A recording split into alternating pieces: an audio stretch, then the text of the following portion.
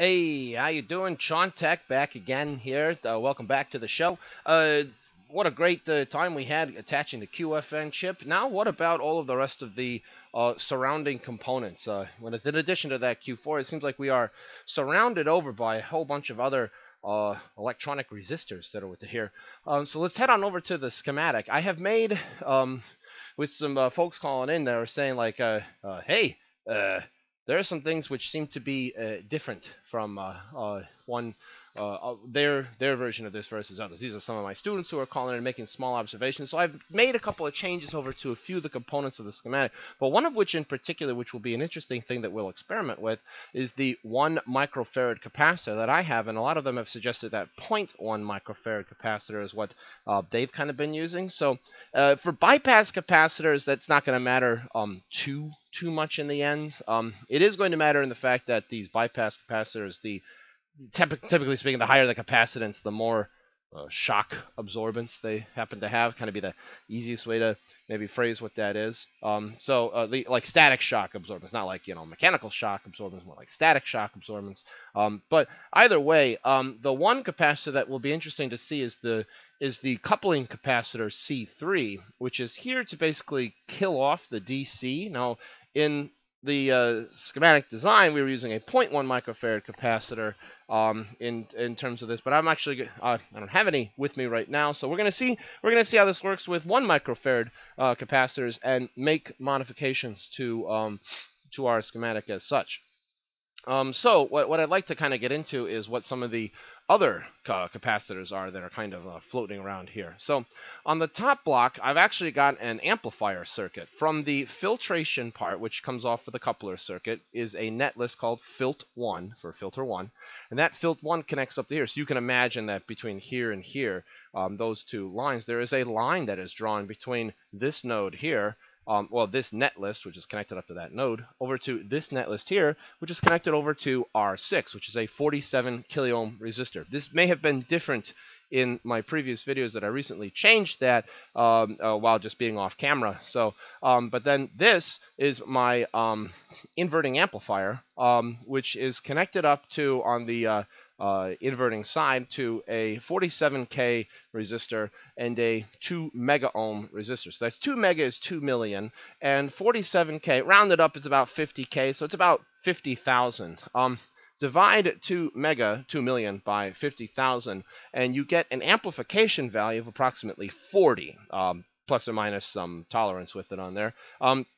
And that's all made in reference to the voltage that is set over here between R3 and R4. Now, I realize right now that some of the people who are designing their, some of my students who've been working on this, you don't have these two values right there. This is just straight up connected to ground, which if you're looking at this, the reason I had this set towards anything really was just for experimentation purposes when I was first designing this. It's really connected to ground. So I've got a large resistor, R3 2 mega ohms, and a small resistor, 120 ohms, which basically means this is pretty close to being grounded in terms of its electronic value.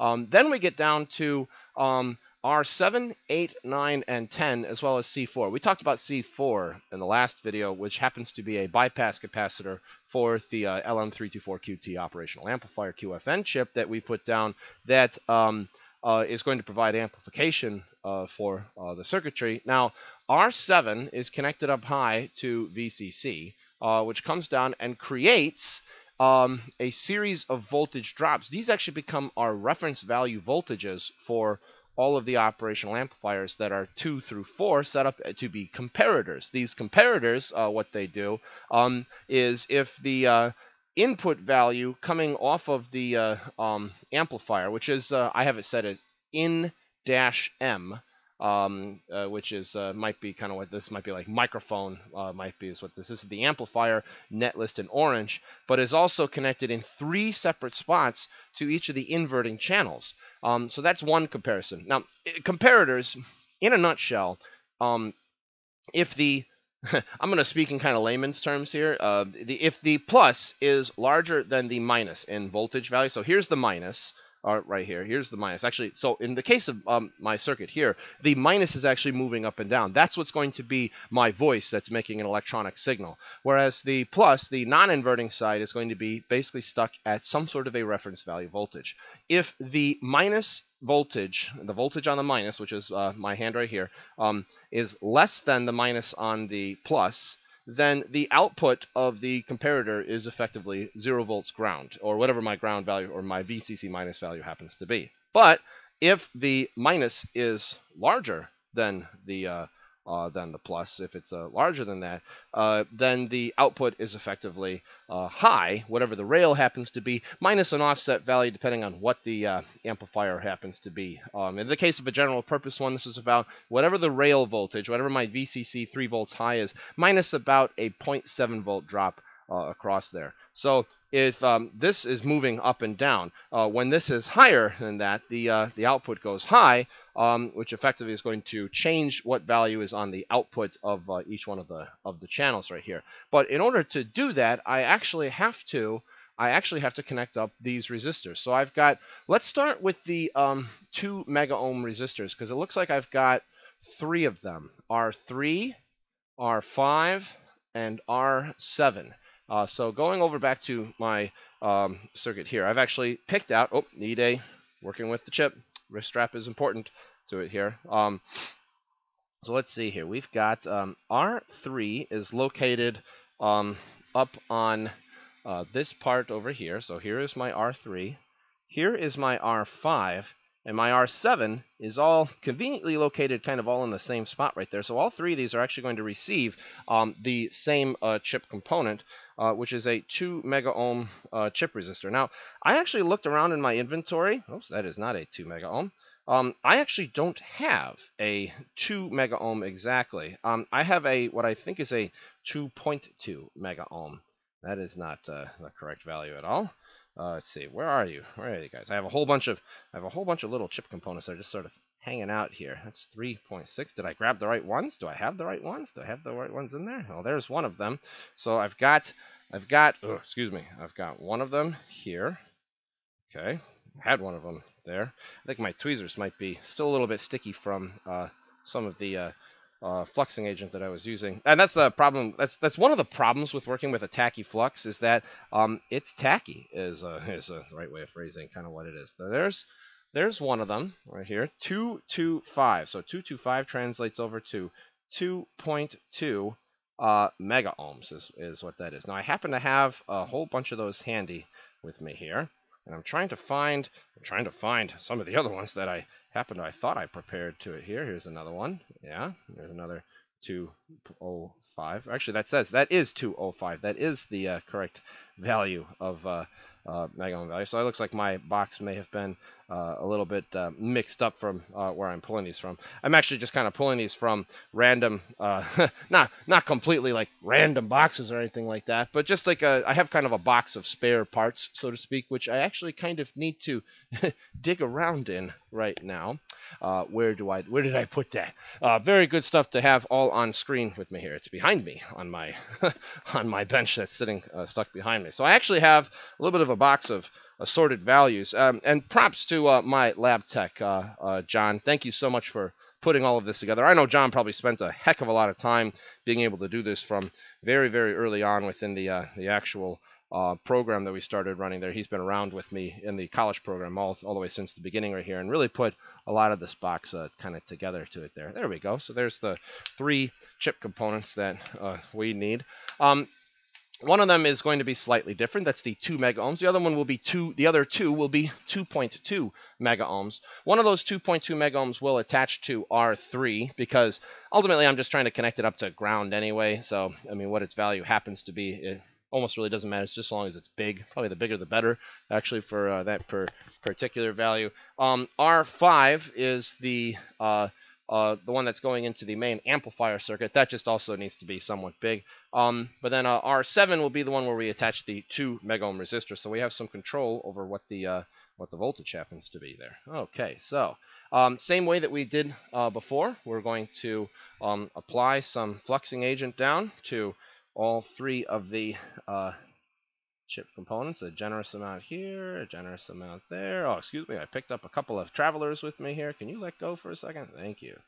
Thank you. Thank you. Let go of that. Oh, it's just kind of stuck there in the goo. How about that? Yeah. Jeez. All right. And I'll be using my Hako soldering station with the micro tip pen. I love the micro tip knife pen to it here, and using set to 600 degrees Fahrenheit with some lead solder. All right. Check to make sure that I've got a nice tin tip. Actually, I could probably use a little bit of some tinning on the tip. Just a little bit of it there. Gosh, my pen is all wrapped up and around with me here. Now, I just don't, well, yeah, not going to be able to tin one of the pads with the resistor just sort of hanging there. Will you excuse me? Excuse me? Sorry about that. Can you just kind of move off to the side for a little bit here? I've got some work I got to do. I wouldn't be surprised if the fluxing agent kind of pulls that resistor down and into it there. Hey, excuse me. I'm sorry. I'm just like kind of poking the whole board because my tweezers are stuck inside the hole there. All right, can you all see that? Can you all see that okay? All right, R3, R5, R7. All right, let's get those guys. Gosh, and now my spool seems like it's got a little bit of a problem with the wire that's coming off of it here. There we go. Gosh, having all problems, kind of problems this morning. Okay, so R3, I'm going to come down and tin that guy there. At least it's assumingly tin that guy. There we go. Gosh, that took a while for that to heat up. Let's see. Now I got the next one there. Got a little bit of some solder there. And the last one is going to be right there. There we go. So I got all three of them tinned up here. Now with the soldering iron in my left hand, let's attach R3 first, which is going to be, it's supposed to be a 2 mega ohms, but due to my own internal shortage, it's going to actually be a 2.2 mega ohm resistor is what it's going to be. And so we'll heat that guy up there. Have him get attached to that spot. That's pretty good. R5, very similar, is also going to be a 2.2 mega ohm chip resistor. Here we go.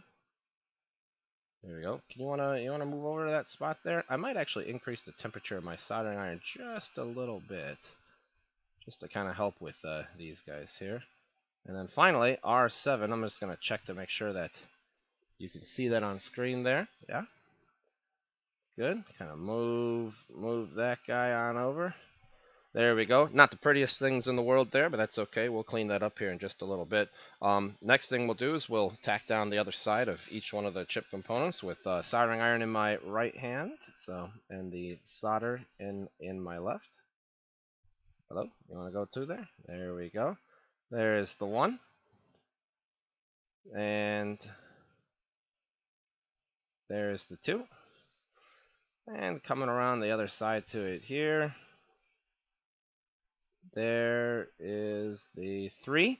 All right, and now with just a little bit of some fluxing agent, we'll kind of trim everything up here, just to make sure that we're all in a good place with all of these parts to it here. You really do. In fact, let me get a little bit closer so you might be able to see this a little bit easier here. So we'll start with R3, and all I'm doing right now is I'm just checking to make sure that the solder joint is adequately bonded up to the chip component by just giving it a little bit of a touch. Same thing over here with R5. I'm just checking to make sure that the fluxing agent, flux is our friend when it comes to doing surface mount type of bonding. So soldering, we want to make sure that we've got a nice smooth connection. So there we have it. We have the 2.2 mega ohms attached to R3 and R5, and R7 has the 2 mega ohms that's there. Now R8, R9, and R10 are actually all 1 mega ohm chip components. So the 1 mega ohms that I've got, do I have 1 mega ohms? Let's see. There's one of them. I'll leave that sitting there. Oh my goodness, I see a little. I see. Is that a hair? Is that a hair or something like that there? You notice all kinds of strange things when you're looking down through the microscopes with that. Oh my goodness. All right, so there's one of them. I need 3 of these. I thought I grabbed 3, and in case I didn't, I'll have to go back into my inventory, so to speak, in order to grab them. Let's say 43. That's not it there. That is That is it there. There we have 105. Those are the, well, 1 0 followed by 5 more zeros is 1 million. So that's 1 mega ohms. Now that's going to get attached to R8, R9, and R10. Now I think R8, R9, and R10 are all located around the QFN component. So there's R8, there's R9, and there's R10 to it here. What I'm going to do really quickly here, just to kind of give it a try to see if this works just a little bit better, is increase the heat of my soldering iron with the microtip pen. Not by a tremendous amount or anything like that. So I'm going to take the soldering iron out of its cradle, insert the key to be able to change this, and I'm going to increase this to, let's increase it up to 640 degrees Fahrenheit is what we'll do. Next thing that we'll do is grab my solder wire and fluxing agent. We're going to put some flux down on R8, R9, and R10. There we go. Generous amount of flux on each one of those. Can you see those okay? Now R10 is kind of up towards the top. We'll start with R8 first on the bottom. Is tinning the left-hand pad. There we go. R10 will tin the left-hand pad, and R9 I'll tin the bottom of the pad. Once again, I am right-handed, so I do tend to work in this particular way. So it's one of those things that just kind of sometimes comes with practice. One of the things to notice is I'm making sure that each one of my chip components is attached with the numbers on the top, or the black side part of the resistor on the top. These resistors are what we would call low tolerance resistors, meaning that their tolerance values, the variability of one resistor to another resistor, is, well, I put that upside down. Let me just take that guy and flip it around a little bit there. There we go, I think. Yeah. There. Yeah, that's there. It might be soldered in place on the right-hand side. And so typically speaking, it means that one resistor has a slightly different electronic value of resistance compared to another resistor. And so that value for these guys is, I think, 5%. I think each resistor, oh my, look at that. Look at that. Yeah, my resistor has a Dr. Seuss hat going on there. Look at that, jeez. It means that, but anyway, the black-looking components are essentially like in the plus or minus 1% to 5%. I think mine are all 5% is what they are. Gosh, that resistor looks awful in terms of how that looks. So let me come at that with a knife tip just a little bit there and sort of just get that guy to come back into its place. There you go. This guy also does not look the prettiest of pretties here. R9, that is. So I'm going to kind of take a little bit of a second here to try to heat up both. Oops, I ruined it. There we go. Would you come back here for a second? Is that okay? Will you please come back to your home, so to speak? I'm heating up both of them. You might be wondering yourself, how are you heating up both pads at the same time and getting them not to be connected?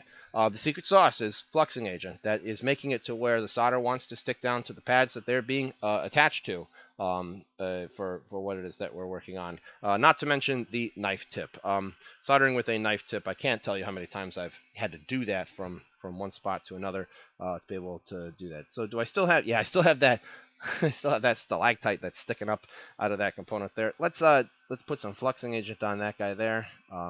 And then take a little bit of a tap down to that, and now that's back down to normal. That's looking much, much better. Overall, the higher temperature of 640 degrees Fahrenheit is most certainly helping. I'm going to attach C4 because I know that for what I want to put there is going to be a 1 microfarad bypass capacitor, and I actually happen to have that kind of handy on me right now. So we're going to take some fluxing agent. Putting it across here. These capacitors are not polarized, so it doesn't really matter which side of the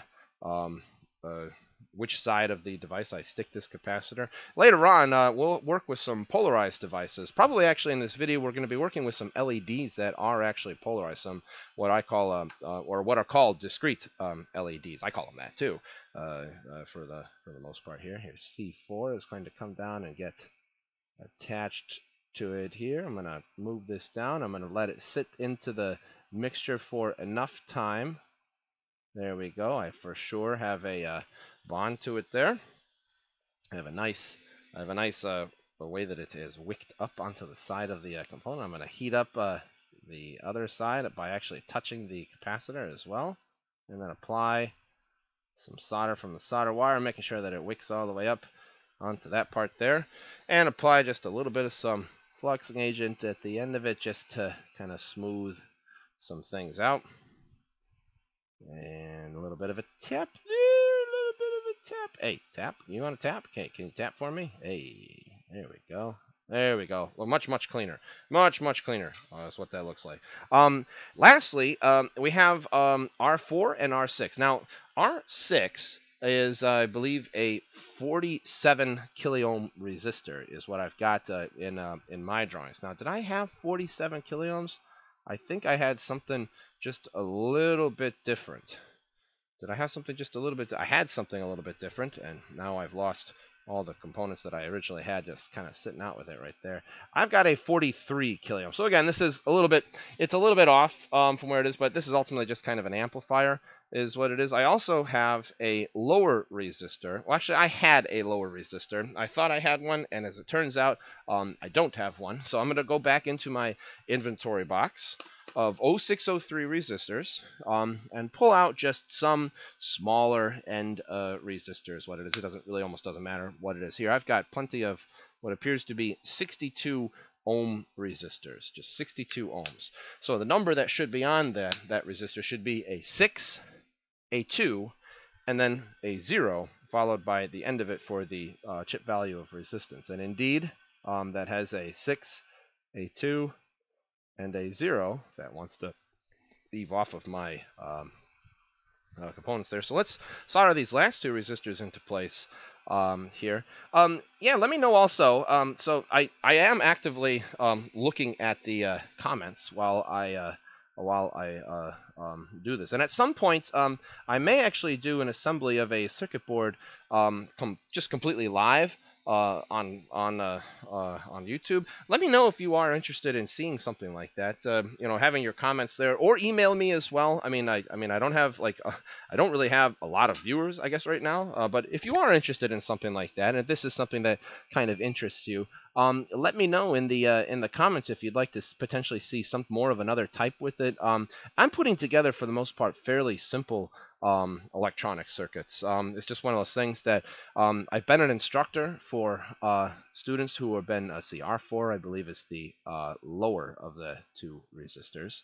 So that's going to be the 620, or sorry, not 620, that's 62 ohm resistor. I tend to teach students electronics and how to do this to people who have never done this before.